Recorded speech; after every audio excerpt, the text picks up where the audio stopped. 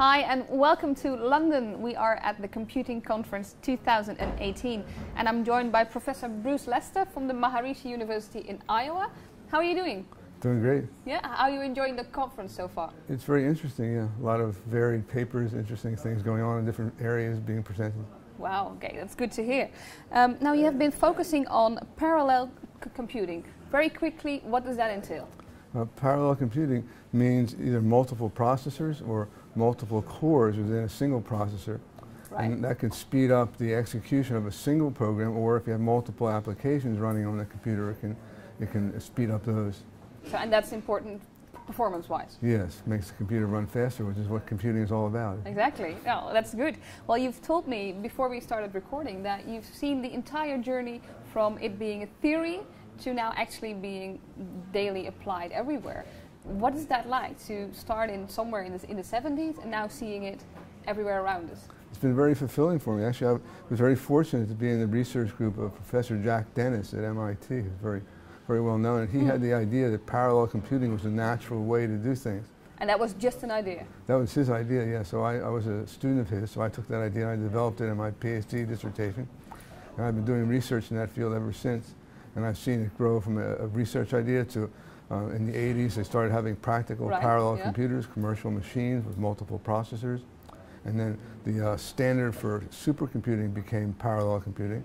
And now the standard for all computers is parallel computing. All new computers have processors with multiple cores now, which means they're essentially parallel computers. Yeah.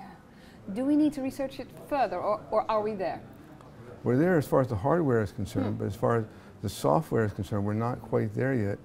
It turns out that in order to really utilize the full potential of all these different cores for a single program, it requires some reprogramming. The software, the programming languages have to have some features in them for expressing the parallelism. It can't be done automatically by the operating system.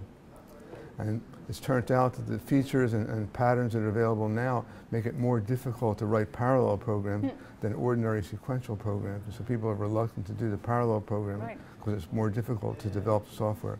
So what's needed is some research to develop some better features and some better programming techniques and patterns that make it easier to write the parallel programs. And that's what you're working on? That's what I'm working on, at the moment.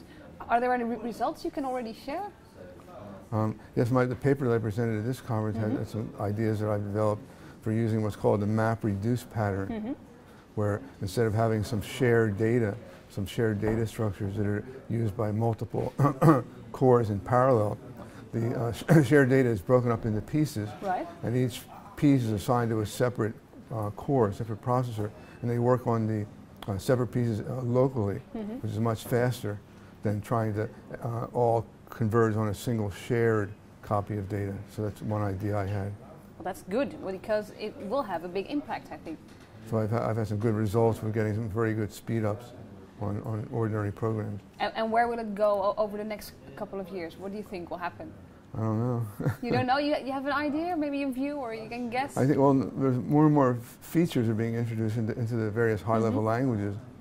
And hopefully people will develop some features and patterns that make it easier to write parallel programs. If I knew what the solution was, I'd be doing it myself. Right, you would be making a lot of money, I guess, if you knew what was going to happen in the future. I can imagine that.